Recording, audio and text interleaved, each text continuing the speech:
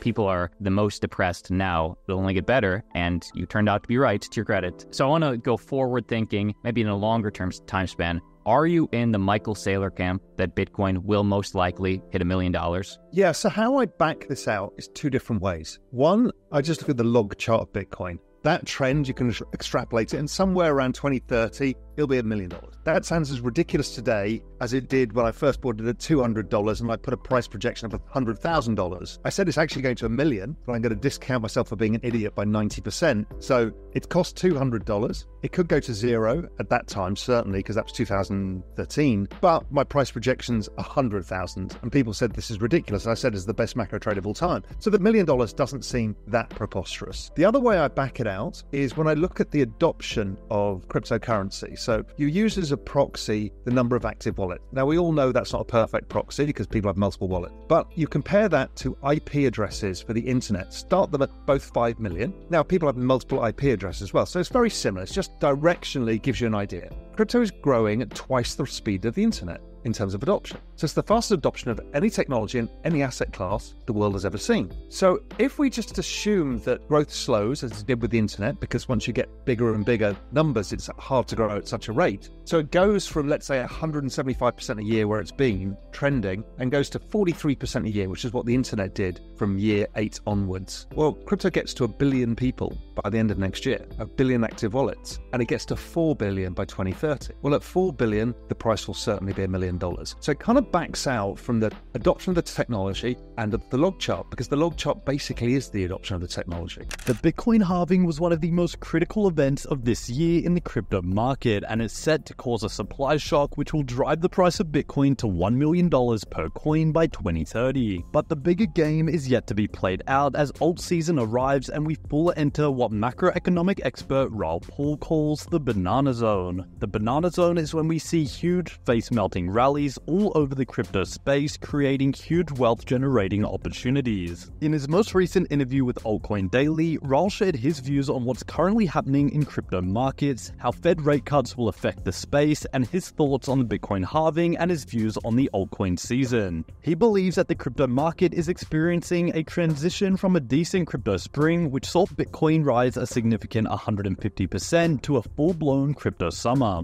This transition is marked by hitting all-time highs and witnessing a surge in on-chain activity, indicating the onset of a more bullish phase. He also shared his thoughts on how the altcoin season will play out, specifically the price action of Ethereum and Solana. Raoul also explored potential price ranges for Bitcoin in the current cycle, considering factors like market cycles, liquidity, and adoption rates. However, make sure to stick around to the end of the video where Raoul reveals his 2024 end-of-year prediction for Bitcoin. Now here's Raoul Pal with his latest insights. I've always been talking about this. The last time I spoke to you, I talked about this. There's a lovely transition that makes it easy for people to understand. Is like crypto's the best performing asset in the world for years, and then it's the worst for 1 year. That first year is known as crypto spring. Sometimes it can be a bit choppy. It could be like spring. Some days it rains, some days it's sunny, but every day it gets a bit warmer. We had a pretty decent crypto spring. I mean, Bitcoin was up 150%. Then we started and we're in the process of transitioning to crypto summer. And crypto summer is when you start hitting all-time highs and things start going bananas. And we're very close to that now. We've got to the all-time high in Bitcoin and we've been messing around. So whether by the time this video comes out or not, it's broken out or it hasn't, we don't know. It doesn't really matter. It's pretty standard to have a chop around for a bit and then fireworks happen. And really the fireworks truly happen when altcoin season comes. And that comes in crypto summer. And we're starting to see the first signs of that. It's been meme coin season for a while now. And I think it will drag, the big memes like Doge up. And before you know it, even everybody, I find it amusing, everybody is writing off Ethereum right now. And exactly the same happened in 2020. In 2020, Ethereum was underperforming Bitcoin in spring, as it always does. Then it started basing. And then by the end of the year, it just never stopped outperforming. And I think we're in a similar kind of pattern, and that's typical of altcoin. I think it's been anticipated by the markets, but it just, at top level, if you think of most people who've got credit card debts or mortgages or interest payments on cars, it just makes everybody's life a little bit easier. And if you've got a little bit more discretionary spending, you might be able to put it into the market. And so at the margin,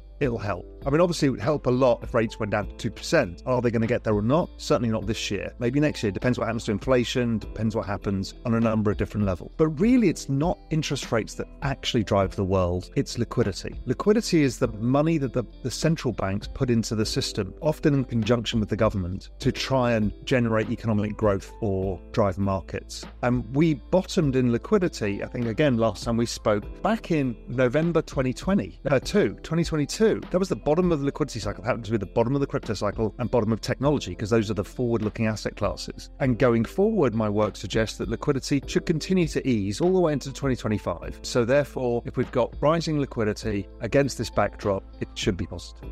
Day of the Bitcoin halving, what should they expect? Nothing. It's a coin flip between it going up and it going down. But what we do know is the supply of Bitcoin from the miners will halve. So over time, there's less new supply, and therefore the supply has to be met by existing participants selling. Now, considering about 60 to 80% of all Bitcoin holders don't sell, they just hold, there's actually quite limited supply around. So when you add in a kind of macro bull market, it tends to then tilt the supply-demand imbalance wildly in favor of demand. Not enough supply, too much demand. Add the ETF in, and that adds more FOMO. It's easier for people to get in, and before you know it, you start building this banana zone cycle. So the halving itself is a non-event. It's the signal that you're about to come into crypto summer, which happens to coincide with the presidential election years every time. And it also corresponds with what I call the everything code cycle, which is the debt refinancing cycle, which is the macro cycle. They're all the same thing. So you get this kind of powerful dynamic of politicians giving out free candy because they're going into an election, stimulus. You tend to have a liquidity cycle because of the business cycle, because they have to refinance the debts of the governments. And you tend to have the Bitcoin halving, which is a reduction in supply. And that's why these periods get really quite exciting. It's difficult to know what kind of cycle we're going to be dealing with. There's a school of thought that says this is a left translated cycle, which means it goes up fast early and then peaks early. Most would finish in 2025 in December. That's normally how these crypto cycles have finished. That third year would be a December, November kind of period. So could it come earlier and peter out this year? There's definitely a probability of that. What price would that be? I would say 200,000, something like that. And that would be, okay, that's gone very far, very fast. The most likely outcome is a standard bull market. Now, the last one we had, 2020, 2021, was actually a stunted cycle because really the final leg never happened. We had a huge final leg in 2017 and an even more enormous one in 2013. But last time around, we didn't get one, which caught everybody off surprise, including myself. So somewhere that would be, Bitcoin gets to, let's say, 250,000 and peaks somewhere between the summer and the end of the year. Okay, that seems pretty reasonable. The other probability is that we have a full bubble cycle because now there's more access to it by the ETFs.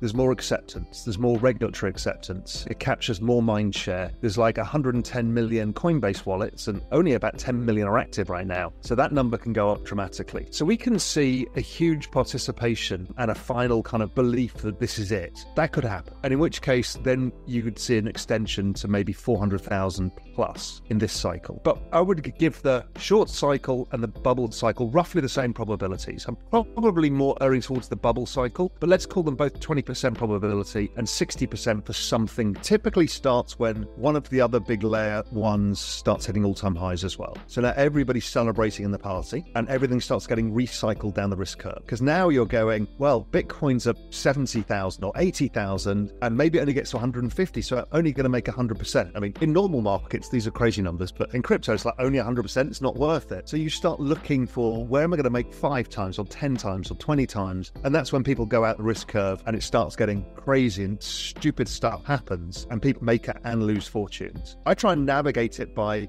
I use this expression, don't fuck this up. And really, it's because this altcoin season really has a tendency, everybody to screw up because they suddenly get the FOMO. They can't see straight. They want to use leverage. They want to make as much money as possible. If they start going really far out the risk curve with all of their portfolio, they start custodying in stupid exchanges they should never do or putting money into DeFi things that they should never be involved in. And before you know it all goes wrong. So my advice is always, look, put 90% of your assets in these core crypto, call it free for now. The three biggest ones with proven network effects are Bitcoin, Ethereum, Solana. And think of that as a risk curve. Bitcoin the least risky, Solana more risky. It's earlier in its adoption. It should outperform, all things being equal. And then you can have 10% where you can do all the stupid and try and make your 100x. That will end up being your wallet of shame. You'll have a bunch of stuff that goes to zero in there that you never get rid of, but you can't do yourself damage if it's only 10%. And if you get it right, great. You're going to add, another 100% onto your portfolio, but you can't mess it up by doing it. So enjoy altcoin season. Realize that it should move ETH and Solana more. So you should get some really good returns out of that, but don't overextend yourself when you go too far out the risk curve. If Bitcoin is the gateway drug,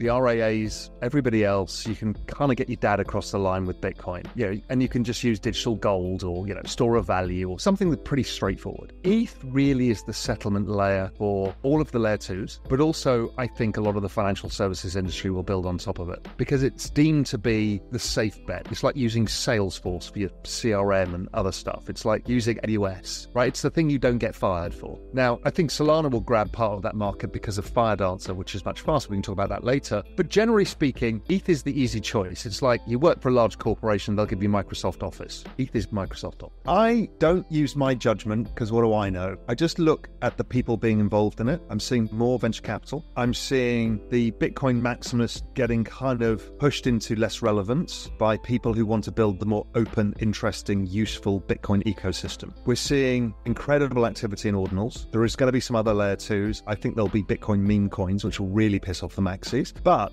I think Bitcoin really needed this because it needed other types of activity. So I think it's good. I think it's very positive. And, the people I respect and trust, whether it's hedge funds I invest in or whether it's other people in the space and VCs, they're all saying, listen, you got to focus here. I'm not really focused on it, but I think it's a very valid thesis. So there's Raoul Pal with his insightful views on the crypto market, touching on various crucial aspects such as the Bitcoin halving, the altcoin season, and the potential trajectory of Bitcoin's price. His analysis provides valuable insights into the ongoing shifts in the crypto landscape, emphasizing the importance of caution during volatile periods like altcoin seasons, whilst also recognizing the potential for significant growth opportunities. Raoul offers a balanced outlook, encouraging investors to consider diverse strategies and remain vigilant amidst the ever-changing dynamics of the crypto space. Before we go, a quick reminder for those who are keen on staying updated in the fast-paced world of crypto and Bitcoin. Consider subscribing to our daily 5-minute crypto newsletter. It's a concise resource for the latest expert predictions, breaking news, and top on-chain analysis trusted by over 60,000 subscribers for insightful crypto investment information. Click the first link in the description to join our community and elevate your crypto investment knowledge today.